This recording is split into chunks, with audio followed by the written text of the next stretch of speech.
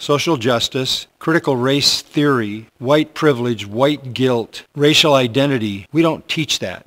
That's not about slavery. That's not about something that happened 200 years ago. That is one of John MacArthur's 3 sprawling homes. No servant can serve 2 masters, for either he will hate the one and love the other, or else he will be loyal to the one and despise the other. You cannot serve God and mammon. What is highly esteemed among men? Empires, book deals, massive auditoriums, tennis courts perhaps, a prefix of doctor, a study Bible with your name stamped on it. What is a biblical and Christ-proclaiming view of Charlottesville, Virginia, and all that's happened recently? Sure.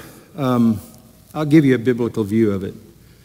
The human heart is desperately wicked. And the human heart is hostile toward God and self-centered and proud and selfish and angry. That's just your way of saying all sin is the same, and we all should be held accountable for our own actions only, and forget the sins of our forefathers. What Charlottesville simply demonstrates is that fallen humanity is corrupt. All I see in that is the justification of anger.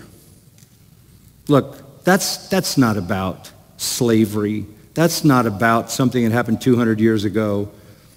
That's an opportunity for angry, hostile, self-willed, selfish people to explode and feel good about it, because they can get away with it when there's enough of them, too many of them, to stop. No one tolerates white supremacists.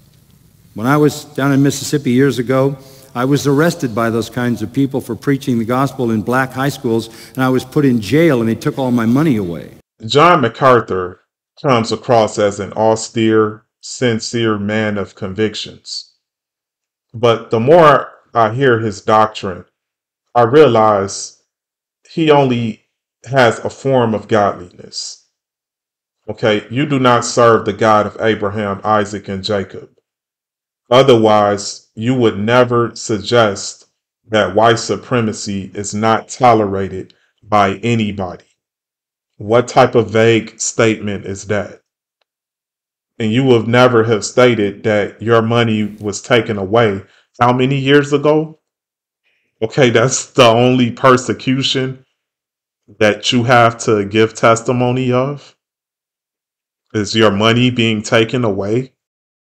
Dude, some have receipts that you're a millionaire 90 times over. You are rich. You have your reward. I know that. I was with the black leaders in Jackson, Mississippi, when Charles Evers, Medgar Evers' brother, Charles was the first black mayor in the South. His brother Medgar was the first martyr of the civil rights movement. He was killed. I was in the room when Martin Luther King was assassinated with those black leaders. And we went to Memphis, and I stood on the blood spots on that motel with those men. And I stood in the little bathroom on top of the toilet where James Earl Ray shot him out the window. Those men were my friends. That was my community. I couldn't buy groceries in that town when I got back. In Mendenhall, Mississippi, I couldn't eat in a restaurant. I've seen all that. Everyone is friends with Dr. King after he died. How many slaves did your grandfather own, John MacArthur? How many of your closest friends who look like you are deans and presidents of the master's universities and seminary schools?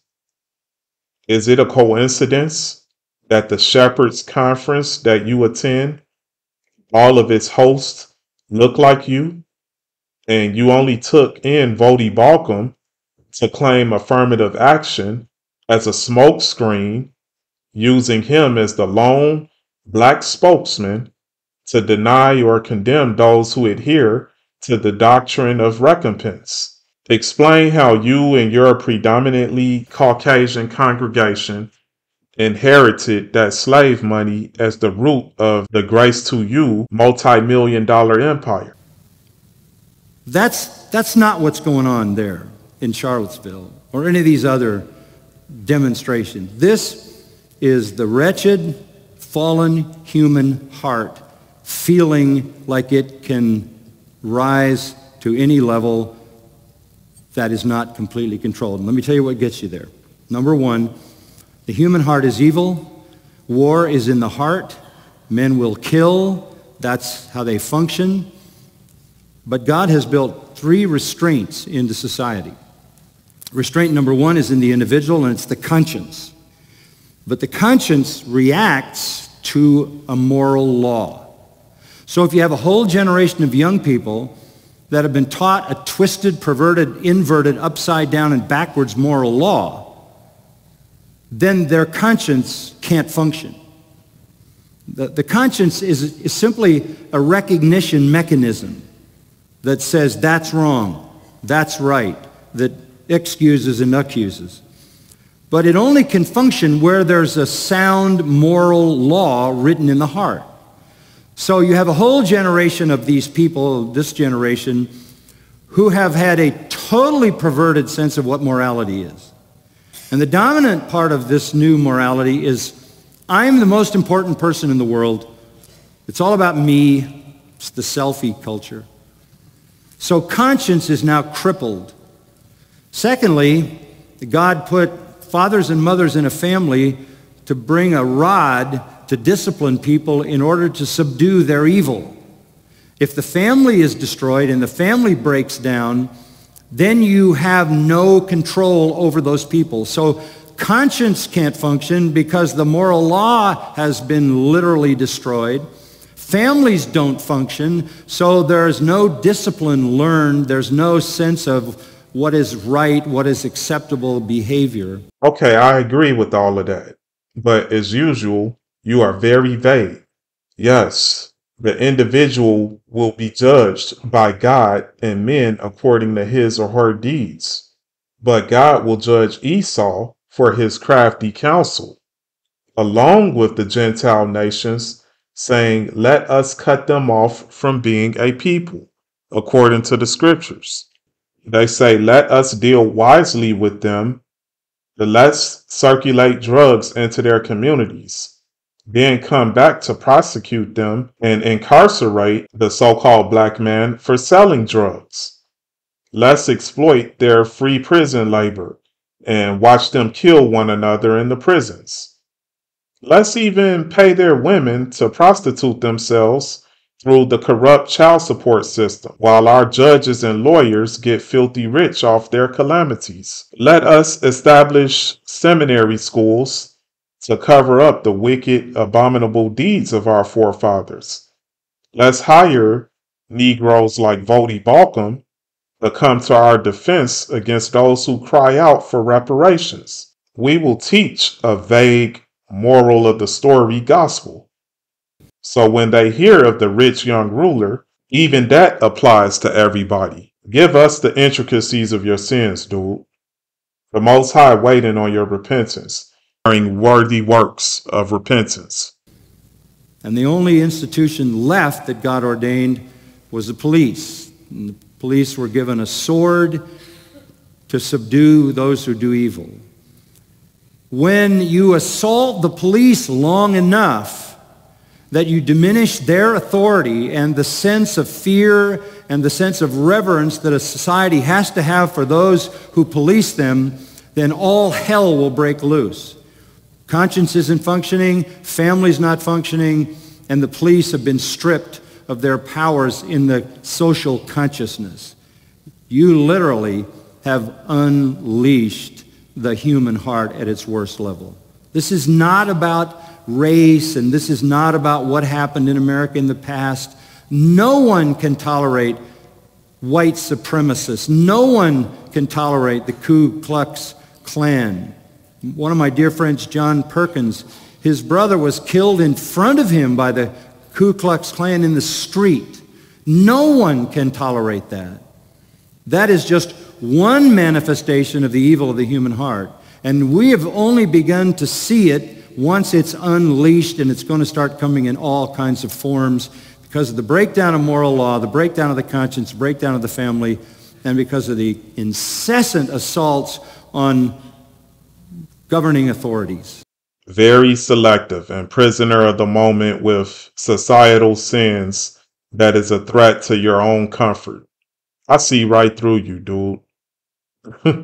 I support the police too, but a false balance is an abomination. Do unto others as you'd have them do unto you. My name is Joshua, and that is one of John MacArthur's 3 sprawling homes. You heard that right, 3. And I'm willing to bet you don't have a tennis court on yours. Mr. Anti-Prosperity himself appears to be living the lavish millionaire lifestyle of your run-of-the-mill prosperity preacher, and to a degree even more opulent than some of the worst. Indeed, if you do a little bit of cursory research, John MacArthur's net worth far exceeds some notable names. Luke chapter 15. Luke chapter 15, Jesus speaking, beginning in verse 13, says this, "No servant can serve 2 masters, for either he will hate the one and love the other, or else he will be loyal to the one and despise the other. You cannot serve God and mammon," or money. Now the Pharisees, who were lovers of money, also heard these things, and they derided him.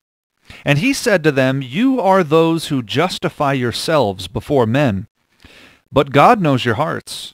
For what is highly esteemed among men is an abomination in the sight of God." And as he mentioned at the start of this video, MacArthur has received acclamation, praise from men. He's lived in luxury for more than 40 years. The scriptures also say, "Woe to you when men speak well of you, when all men speak well of you." Okay, woe to those who laugh now, for you shall weep later. The objections immediately begin coming. Well, John MacArthur didn't make his money like the health and wealth and prosperity people by lying to them or conning them into, some outrageous doctrine. John MacArthur just happened to get rich by saying different things. But he said true things, and that makes it better. Well, I will concede that John MacArthur has said many true things. I will go further and say that compared to Kenneth Copeland, for example, John MacArthur stands in stark contrast, at least on paper, at least in word, to the things that Kenneth Copeland espouses. But even doctrinally speaking, there are many people who shockingly took no issue with John MacArthur saying you can take the mark of the beast and still be saved. This is not a light issue. This is ridiculous, and it is as damnable as anything Kenneth Copeland preaches. Facts. Also, a lot of his false doctrine is simply through omission. He stays away from the books of Deuteronomy, Malachi, Obadiah, Isaiah, Amos. Okay, most heretics stay in the New Testament and refuse to address the blasphemy of those who say they are Jews and are not. So forth. John MacArthur has been a proven hypocrite for a long time, but there's something about financial impropriety that even the world loathes. Remember, the Bible says what? You will know them by their fruits. When the fruit of a ministry is nepotism, corruption, covetousness, kickbacks, and potential illegality, which we're going to get into, you will know them by their fruits. Behold the fruit of John MacArthur. Yet according to a financial statement and financial statements and tax forms obtained by the Roy's Report, John MacArthur and his family preside over a religious media and educational empire that has over $130 million in assets and generates more than $70 million a year in tax-free revenue. Again, most people aren't surprised, but when you see the numbers in black and white, well, it's kind of shocking. But listen, MacArthur and his family and related companies have been paid more than $12.8 million from ministry and donor funds. And MacArthur owns 3 luxury homes worth millions.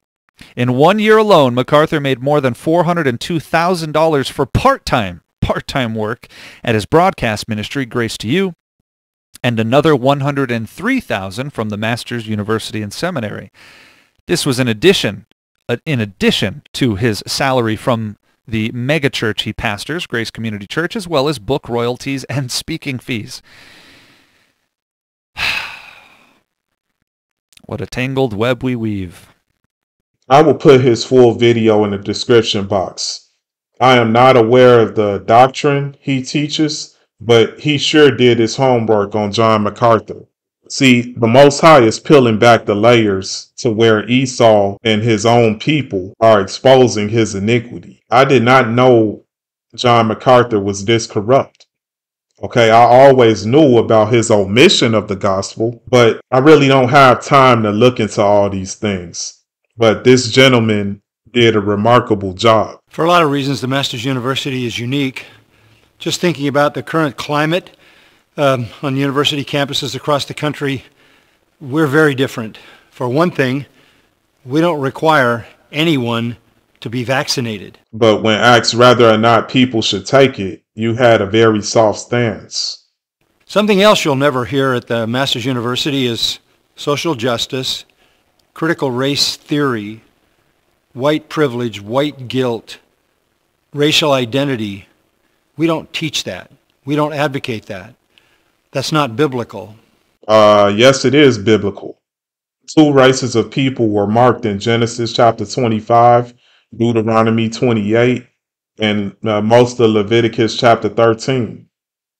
God's intent was to identify those 2 manner of people because one would be cursed from him for 4,000 years, and he would live and die by the sword. The other will go into captivity because of disobedience. And one will be ruling at the end of the world, according to 2 Esdras 6, verse 9. And the other, the kingdom will be established thereafter. Talking about the kingdom of Christ. Christ came from the lineage of Judah. And Christ has his 12 black apostles sitting on thrones beneath his throne. Okay, this is Bible. This is why the so-called white man is ruling now, because he's going to serve later because of the sin of his forefather Esau. Both Jacob and Esau were marked because of their perpetual sin. Okay, as Yah, the Most High God, desires to warn and deter man from sin. And if he needs to identify the sinner by doing that, okay, yes, skin color is important when I put it in its proper context. He promised to fill Esau's house with blood, since Esau did not hate blood in his violence against Judah. Okay, Revelation chapter 18, verse 17, it gives the Gentile nations a forewarning that all their riches will come to nothing in the day of the Lord. Okay, these people need to be identified and warned, dude. That's the whole purpose of race. And our people need to take consolation and heal, knowing that the Most High Yah will redeem and recompense to our behalf the innocent blood that your forefathers and you have caused us. Look, we all understand that the Bible says we're not to prefer one person over another, that in Christ there's neither bond nor free, male or female, Jew or Gentile, we're all one. You see, they always use that scripture and twist rapture to pre-tribulation rapture to try and escape the judgment. Look, we're all one body in Christ Jesus unto repentance. But repentance does not look the same for everybody, for every generation of people from the sins of their forefathers. Some have to produce more works worthy of repentance because there's a greater sin and causing more so-called believers in Christ to stumble, to depart from the faith. Okay, so there's more repentance required for that. Again, if a guy commits murder, can he be saved? Yes. Is the penalty the same as petty theft? No. If he commits suicide, can he be saved? No. Because that sin sent him into eternity void of repentance. If he commits suicide, he can't repent. You see, so I just broke down to you the simple subject, an example of how all sin is not the same. Revelation describes how these wealthy men will seek suicide and not find it because their life savings came to nothing in 1 hour. Okay, the scriptures also talk about the sting of death. Preachers like you didn't repair them for the day of the Lord. You taught Luke chapter 6 verse 24 as the moral of the story.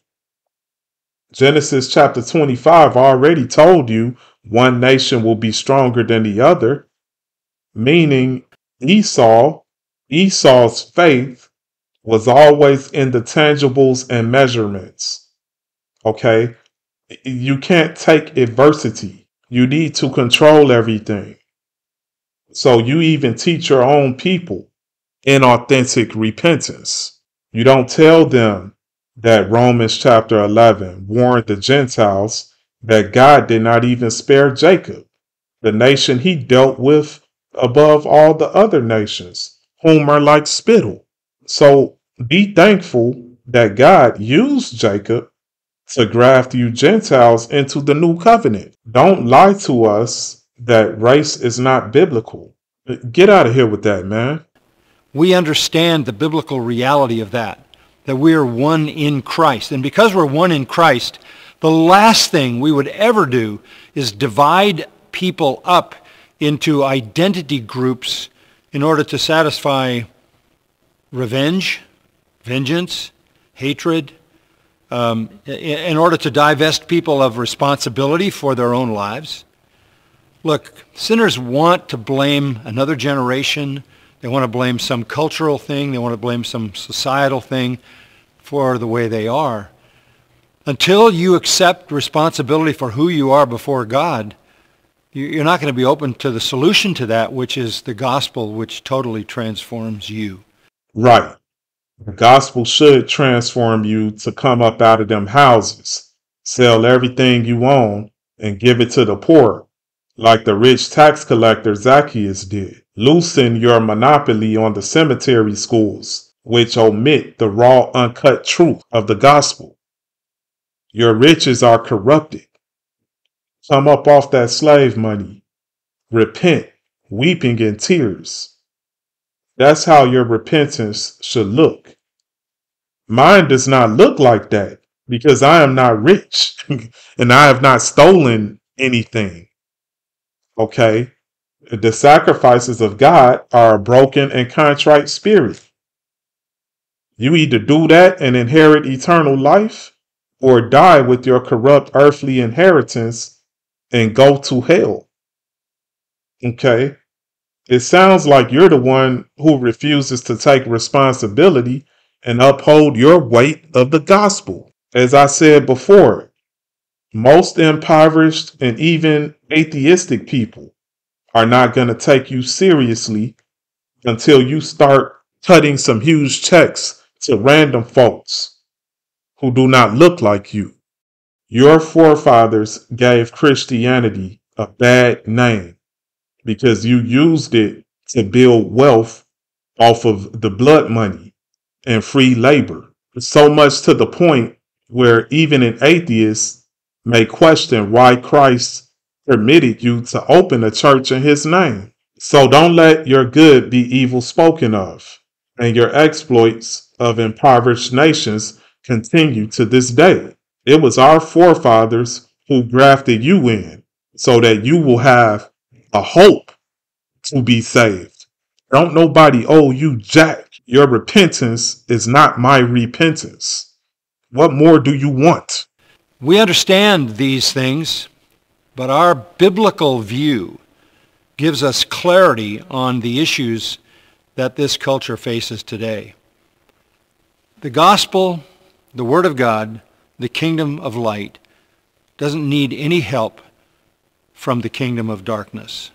That's the kind of separation that we understand biblically. And that's what's made the Masters University multi-ethnicity all through our campus, from all different countries of the world, still a place of love and unity in Christ. See how he brought up diversity, multi-ethnicity within the Masters University? This the same game they play with equal opportunity employment in corporate America. And their churches remain full of dead men's bones, because revival won't come into them type of churches until them ancient spirits of hatred and murder are cast out. Until then, we got to mark them off as private social clubs. Remember, Christ said, "Owe no man nothing but the love of God." He said, "Go sell everything you own and give it to the poor." He even commanded the disciples not to wear tunics. Okay? In today's modern day world, that would be like Christ telling his disciples not to wear a suit and tie. Okay? You're putting off a facade. Okay? Christ was very fixated on how the rich man was dressed in fine linen. And read your scriptures. Read your Bible. He was fixated how the rich man had nice things and Lazarus evil things. Okay, again, the rich young ruler, he was focused on how he dressed, the things that he had. I just want to close. Ask yourself, what would John MacArthur have been in the 1850s? Because as I said before, those evil ancient spirits reinvent themselves inside their human host, and they do so from generation to generation.